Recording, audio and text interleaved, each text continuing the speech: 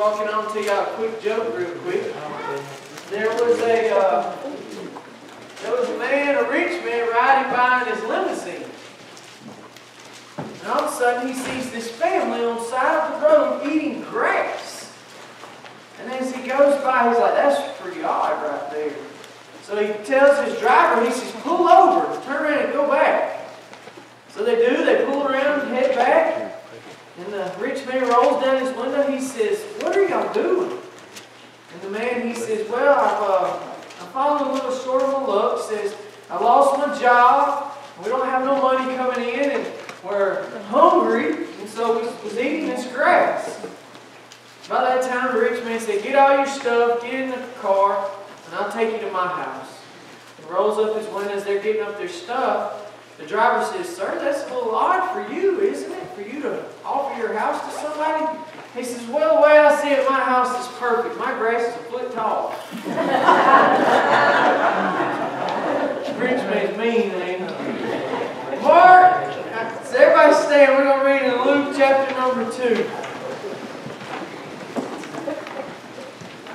Luke chapter number 2. We're going to read verses 13 and 14. Everybody there say amen. Amen. Amen. Let us read. And suddenly there was with an angel a multitude of heavenly hosts praising God, saying, glory to God in the highest, and on earth peace, goodwill toward men. Let's read that last verse one more time. Verse 14. Glory to God in the highest, on earth, peace, goodwill toward men. Let us pray. Heavenly Father, Lord, we love you so much. Lord, we're so thankful for you. Lord, we just ask and pray right now that you would be with us.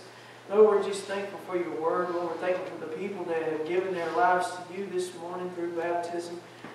And Lord, we just ask right now that you would bless us, that you would fill this place with your Holy Spirit. For in Jesus' name we pray. Amen. Amen. Notice that word right there in verse 14. Peace. Peace. Now, everybody, if you will, flip with me to Mark chapter number 4. Mark chapter number 4. And we're going to read a story right here. Very familiar passage. We're going to be in verses 35 to 41. Everybody there say amen. Amen. Amen. Let's read.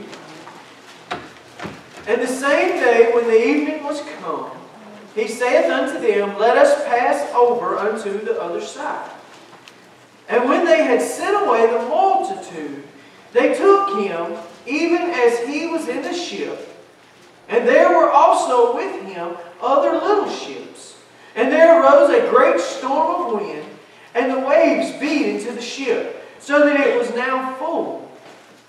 And he was in the hinder part of the ship, asleep on a pillow. And they awoke him, and saith unto him, Master, carest thou not that we perish? And he arose and rebuked the wind, and said unto the sea, Peace, be still. And the wind ceased, and there was a great calm.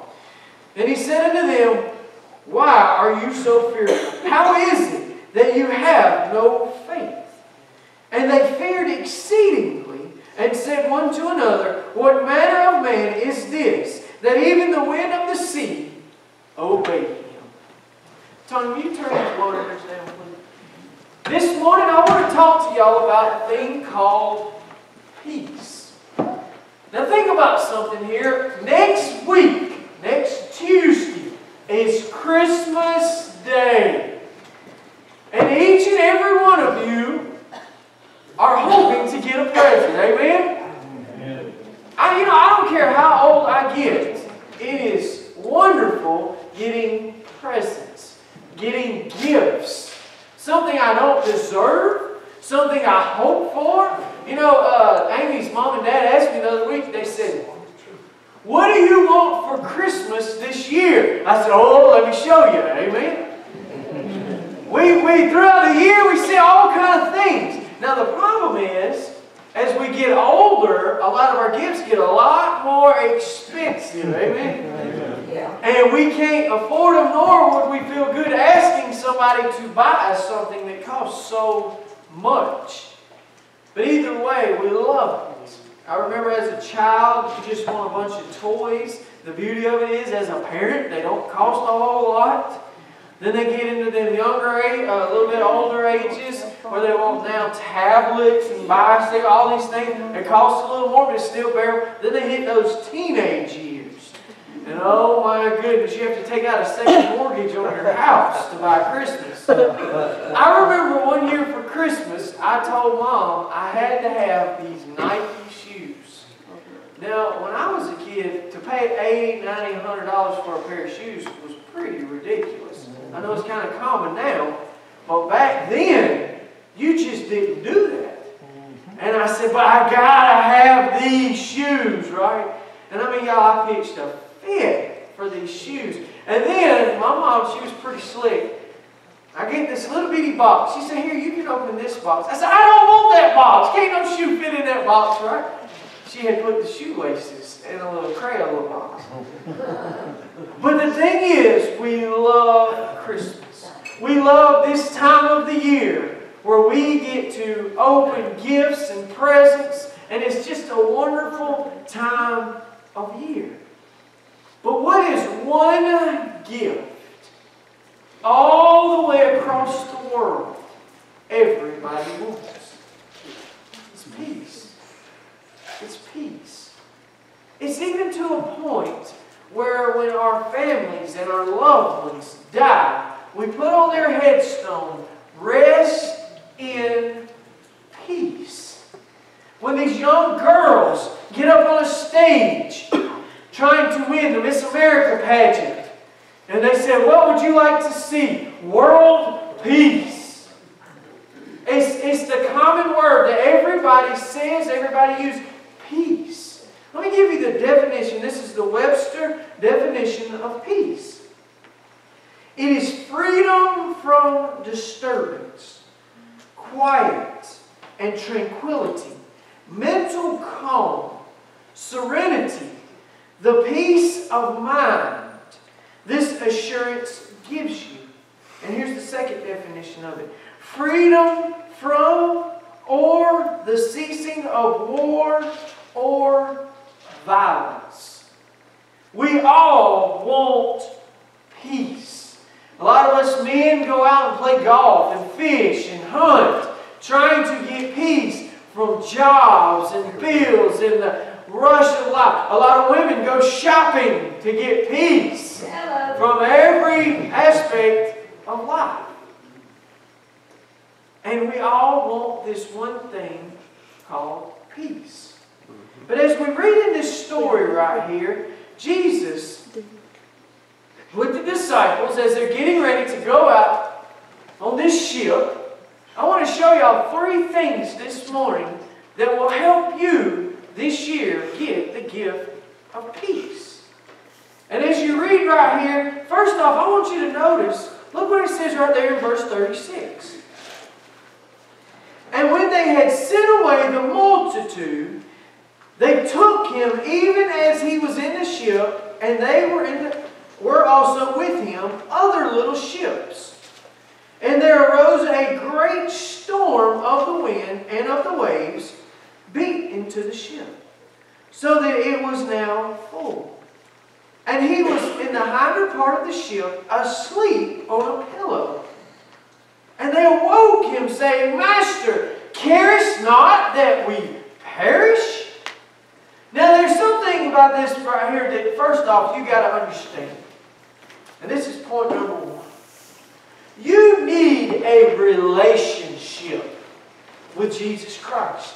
You need Jesus Christ in your life. Amen. You need a part of Jesus Christ in everything you do. You want Him to follow you. You want Him to be with you. You want Jesus, no matter what. And right here, they take Jesus. And they say, Jesus, come get on our ship. And so Jesus does. And so that's the key right here of point number 1. Is you want Jesus with you. Because I'm going to tell you something. Storms are going to rise up in life. Things are going to happen in life. And you're going to say, Jesus, where are you at? You're going to want Him with you at all times. Notice the thing here. They're on the Sea of Galilee. On this sea is known for storms just boom, popping up out of nowhere. Y'all know how like in the summertime, about 3 or 4 o'clock in the afternoons, a lot of time, them pop up afternoon showers just come out of nowhere. And the booming and the thundering and the lightning that you can get from them sometimes. And then it's just as quick as they come, they're gone. Well, that's the way it is on this Sea of Galilee. You can be sailing along on the clearest day, the most beautiful day you've ever seen. And then all of a sudden, boom, a storm comes up. And it can be rough. And as they're sailing along here, they're wanting Jesus. But the funniest thing has happened. Jesus is sound asleep. Now, let me give you this. You know, I've said here, why would Jesus be sleeping? Number one, why wouldn't the disciples have Jesus right there with them? How many of y'all have ever taken a long trip in a car? What have you told, now this is before Red Bull and Monster and everything else, Starbucks. What do you tell the person beside you? Make sure I stay awake. Make sure nothing happens. And guess what? You and that person carry on a conversation the whole time, sometimes deep, sometimes just random gossip, and all of a sudden you're at your destination. Time's flew by. You never thought about getting sleepy or anything. You were just as fine and happy, and guess what? You never went to sleep. Well, as the disciples are sailing along this ship, guess what happens? Evidently, they quit talking to Jesus. Now, I don't know that for a fact. I'm just speculating here. But Jesus all of a sudden is like, well, they don't need me. I think I'm going to take a nap.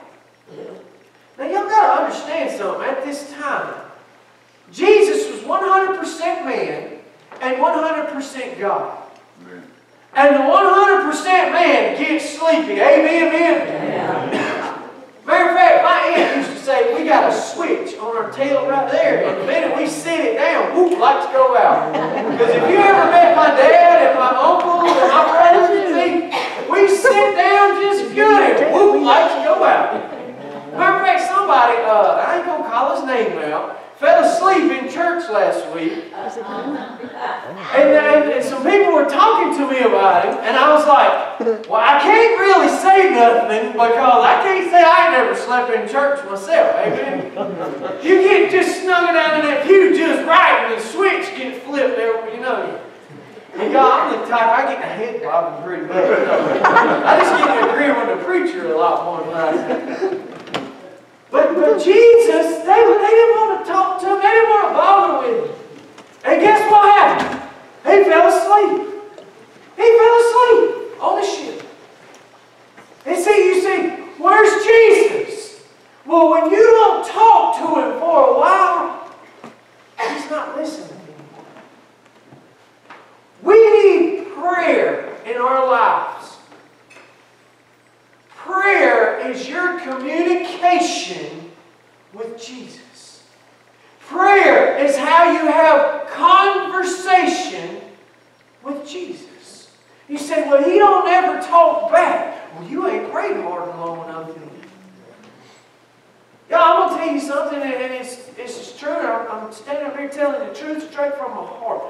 I have carried on a conversation with God, and nobody else can hear it but me and him. But he spoke just as clear to me. And I thought to myself, really, Lord, that's what you want? And I stepped out on faith, and guess what? It was so true. And I never, ever, never would have done it had he not have spoken to me. He may not be sitting beside you. You might not can touch him. But I promise, You need to talk to Him. Amen. You need a relationship with Him. Amen. What happens when you quit talking to your husband or to your wife? They, number one, they'll think you're mad at them. And number two, they might even get to a point and think you're cheating on them. Well, you don't ever talk to me anymore. You don't want nothing to do with me anymore. The Bible says, pray without ceasing. Constantly in prayer. You know, Daniel, in the book of Daniel, Daniel was told, do not pray. Do not let us catch you praying to your God anymore. But you know something that Daniel did from the time he was a little bitty young man all the way up to this adult part of his life?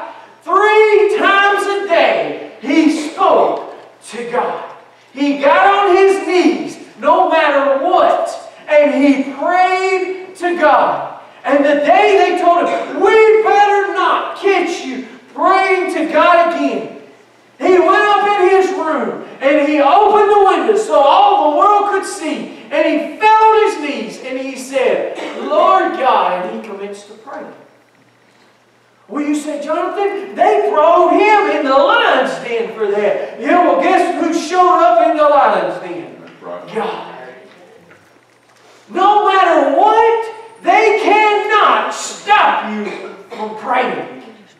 Nobody. They can take this book from you. They can cast you into a pit. They can throw you wherever you want to go, wherever they want to put you. But they cannot stop you from praying. You can pray no matter what. You can speak to your Heavenly Father no matter what. Nobody can stop you from it. They say, well, in schools, you're not allowed to pray no more. You can pray if you want to. You can pray on your jobs if you want to. You can do what you want to do as far as prayer goes. And I promise you, when you pray, and for the right reason, don't just do it for spite, just to put on a show or something like that. When you pray out of the sincerity of your heart, for the people you're working with, for your family, for your life, for God's will in your life, I promise you, God, just like Daniel, will protect you and take care of you. I promise you. But that's point number one this morning. We must have prayer with God. We must speak to God constantly. Number two, they didn't have faith. Look what it says right there. They run down there and they wake up Jesus. They say, Jesus, you got to wake up. We're about to die. We're about to perish. Don't you care? Don't you even care that we're about to die? Now, first off, you got to understand something. They're with Jesus. And they know they are with Jesus. They have already seen some of Jesus' miracles. They've already seen the multitudes follow Jesus. They are His disciples. And they know who Jesus is. That's why they're running down here and waking Him up when they get scared. Because if anybody can help them, it's Jesus. So what do? They go down there in fear. And they say, don't you care? And look what it says in verse 40. And He said unto them, why are you so fearful? How is it that you have no faith? How is it that you cannot trust in me? Why are you so scared? Why do you live in constant fear? Because you don't have faith. Yeah, I've been quoting this scripture a lot lately. We quoted it last week. If God be for you, who can be against you? If God is with you, if God is taking care of you, if God is blessing you, who can be against you? What can be against you? What could be so bad that God cannot take care of it? Nothing. The answer is nothing. Paul goes on later on in Romans chapter 8 to say, I don't care if it's death or principalities or anything of this world or not of this world or in the heavens, nothing can separate us from the love of God. Nothing. He says, I'm convinced of it. And when we show lack of faith, we show lack of trust in God. Lack of, He's not going to take care of me. He's not going to feed me. He's not going to make sure I got a job or money. He's not going to... You get where I'm going here? Let me show you something. The beauty of this morning is, ain't every one of you butt naked in here. You all got on clothes. So guess what? He clothed you. How many of y'all haven't eaten in the last 24 hours? Well, it was by choice. Because I know the ones that raised your hand. He's provided food for you. How many of y'all slept outside last night on purpose? He's provided shelter for you. How many of y'all had a way to get to church this morning and are sitting here? Now, granted, I know some of y'all have physical problems, but He still provided you with help. He still provided. He's still helping daily. And yet, when the company says, we're shutting down, we're closing, you're like, oh no, I'm not going to have a job. Oh no, what am I going to do? Oh no. I can honestly say in 36 years of my life, I have never not had clothes or food or a place to stay. In 36 years. Now I'm going to tell you something. I've stayed and been in and eaten, not eaten some rough stuff in 36 years. But God has always provided. Now can I stand right here and say, I didn't know where our next paycheck was coming from? Absolutely. I didn't know how we was going to pay certain bills. Matter of fact, I remember there was a time when Amy showed me the stack of bills and the money that we had. And I said, what are we going to do? I remember a couple times where the power actually went out. We thought somebody was talking, but no, we just forgot to pay the bill because we didn't have the money to pay the bill. Amen? Amen. But guess what? God provided the money. Matter of fact, Friday night, I was laying in bed, and it was late. I'm a night owl. And the power went out. For a quick second, I said, oh no! And y'all, it was the funniest thing. I thought to myself, did we pay the bill? But I know Miss Louise always pays the bill. And all of a sudden, I come back, I don't know what happened. But it's just crazy. But God has always provided. God has always showed up when we don't deserve it. You know, I remember my preacher, his wife saying when preacher was working for Delta. Preacher was making really good money working for Delta. And he felt God calling him to preach. And so he sold everything they had, packed up all their stuff. He's in his early 30s, a wife and 2 kids, and moves up to Tennessee Temple to go to seminary. And he says, while he was in seminary, he said, we were so poor, broke, just didn't have nothing. And Miss Faye said that at one time she had to pay, and I forget what it was, but she had to have like right at $100. Maybe it was the power, maybe it was the ring, I can't remember. And she just fell on her knees and she said, Lord, I just don't know what I'm going to do. She said, you know we don't have the money. So, Lord, you know there's no way I can pay this. But, Lord, I need you right now to show up and to show out. And she said, within that moment, within an hour or so, somebody come knocking on their door. And a lady handed her a check and says, I don't know why, but God told me I needed to give this to you. And Miss Faye hugged her and she leaves. And Miss Faye opened it up and it was to the penny how much they needed. Where God guides, God provides. But we must have faith that He provides for us. We must have faith that He is going to take care of us no matter what. He always has, and He always will. But you know the problem with faith? You can't feel it, or you can't see it. You can't always see faith. Well, let me ask you a question this morning. How many of y'all are breathing? Every one of you, I hope, everybody. Show me the oxygen you're breathing. Show me what you're breathing.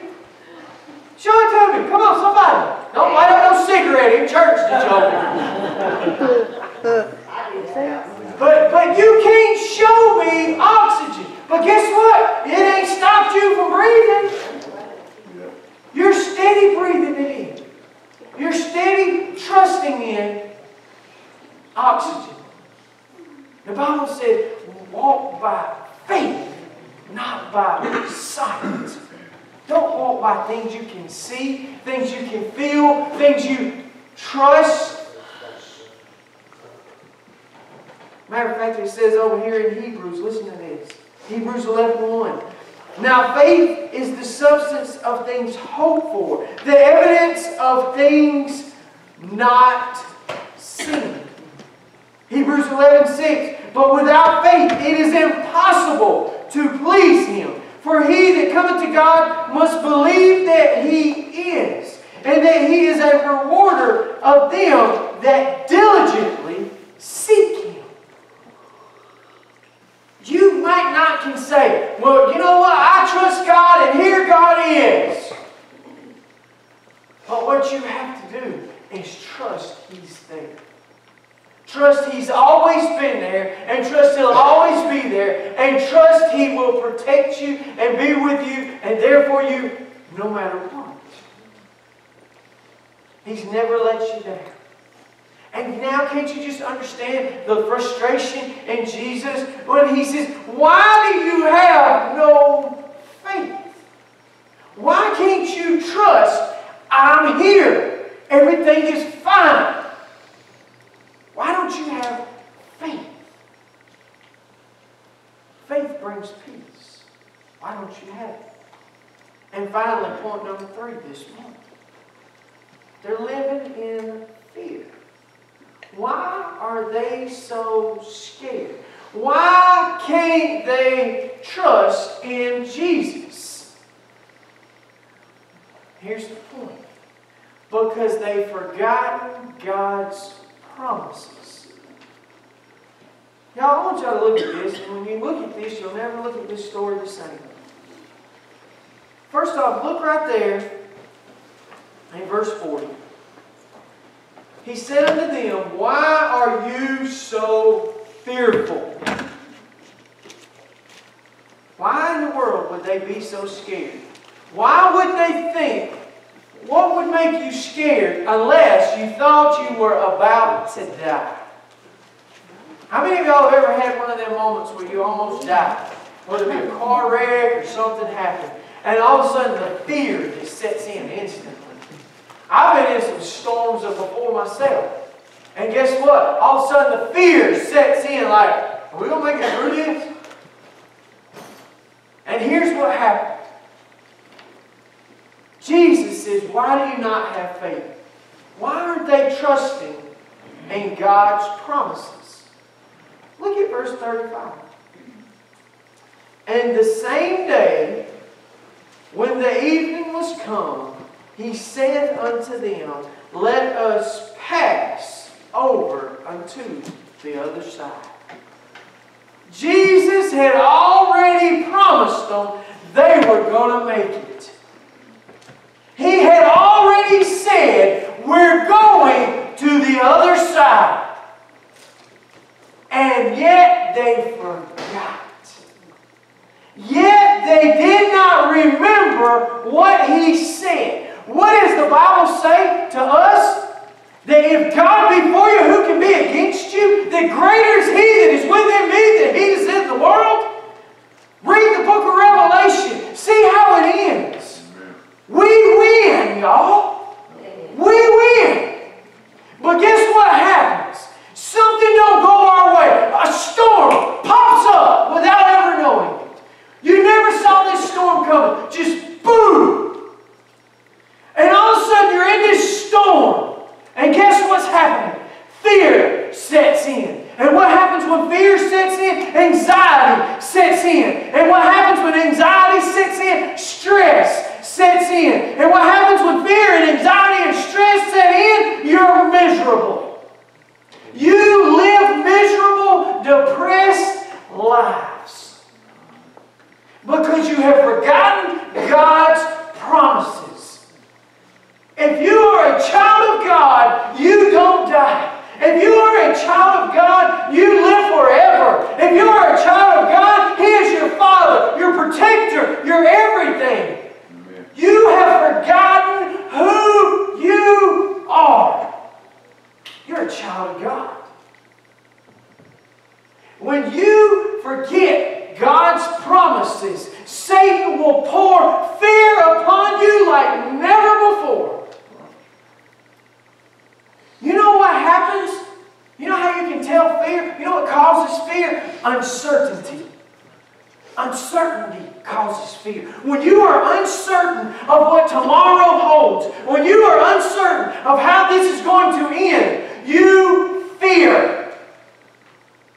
And like I said, fear turns into anxious. Anxious turns into stress. You turn into a miserable wreck. You end up on antidepressant pills. You can't sleep. You can't eat. You can't live. Jesus said, I am life. When you forget His promises, you lose peace. You notice right there what He says? When you're in a storm, when everything around you is in chaos, what did Jesus do? What's the word He used? Peace. Peace. Because it's chaos and it's crazy. And who can give you peace? Jesus.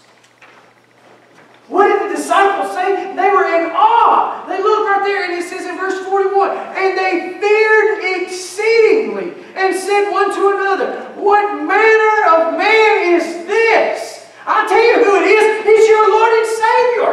Amen. It is your Father. It is the sacrifice that died for you. Quit living in fear. Quit living in doubt. Quit living in I don't know. Trust Him. Believe in Him. The doctor says, we need to see you again. Oh no! The lawyer says, it ain't looking good. Oh no! The bank says, you can't make this payment. Oh no! What am I going to do? You trust Him. That's what you do. You put all your faith and your trust in Him. Have you ever seen somebody that walks around without a care in the world? Amy tells me all the time, she says, don't you ever care? Yeah, I do. Well, then why ain't you all upset? Well, if I can do something, I'd do it. But if I can't, I'm trusting God's going to fix it.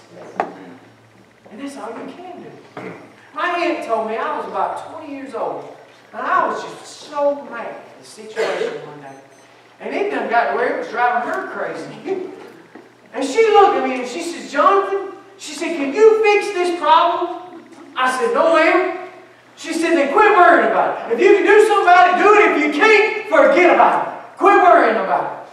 She said, for one thing, I'm tired of hearing about it. She said, but number two, if you can't fix it, there ain't no need in worrying about it.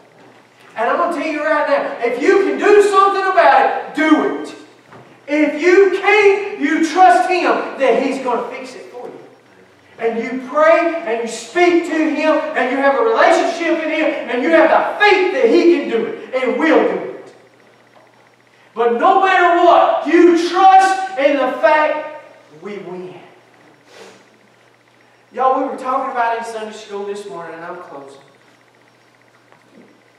Ever since God came to Abraham, and He made a covenant with Abraham, and said, I'm going to create a great nation through you, the children of Israel, the land of Israel, Israel, the people. Satan has done everything in his power to try to just stop it. He has tried to destroy it. Matter of fact, it says in Revelation chapter 12, we were reading it this morning, at how the woman travailed in pain. Throughout all of Israel's being a nation's history, Satan has done everything in his power to try to stop it. And then the nation birthed a child, a man-child. We all know Him as Jesus, the Savior of the world. He died on the cross and won the war.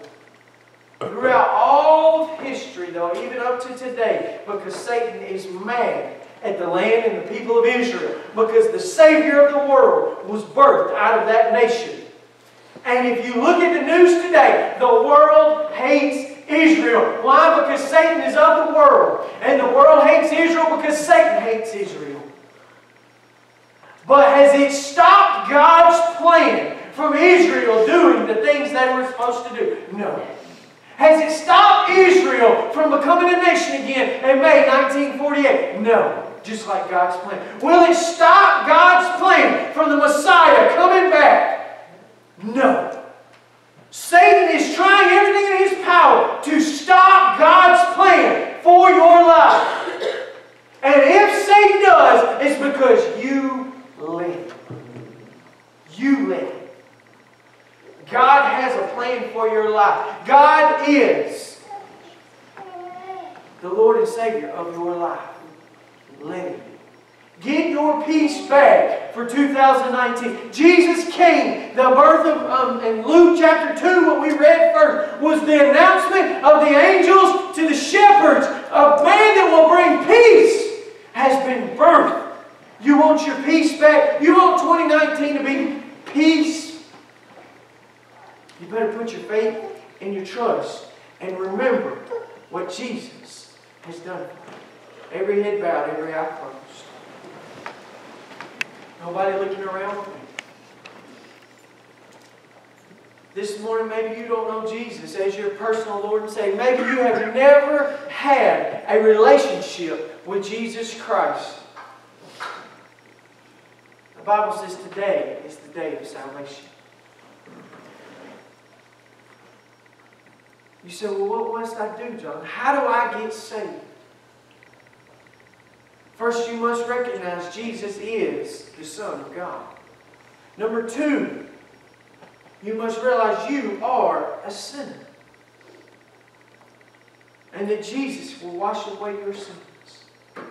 But you have to believe that with all your heart. There's nothing you can do. Nothing whatsoever you can do to earn that salvation. It is a gift from God. This morning I want you to pray a prayer with me. If you truly want Jesus to be the Lord and Savior of your life, if you truly want a relationship with Jesus, you pray this prayer. Heavenly Father, I realize I am a sinner. Lord, I believe you sent your Son to die on the cross for me. And Lord, I'm asking you today to forgive me of my sins, to come into my heart and save my soul. There's nobody looking around. If you prayed that prayer this morning, would you lift your hand? Anybody anywhere? Amen. Maybe you're sitting here and you say, Jonathan, I haven't had peace in a long time. I haven't had the freedom and the assurance of a good day in so long. I can't even remember. Don't live in fear no more. Don't live stressed anymore. Don't live depressed anymore. Have faith. Quit living in fear and have faith. Quit letting Satan defeat you in your life. Claim your victory today. Let 2019 be the greatest year yet. Because you lived trusting God. You lived remembering His promise in your life. And give it to Him this morning. Everybody standing, this altar.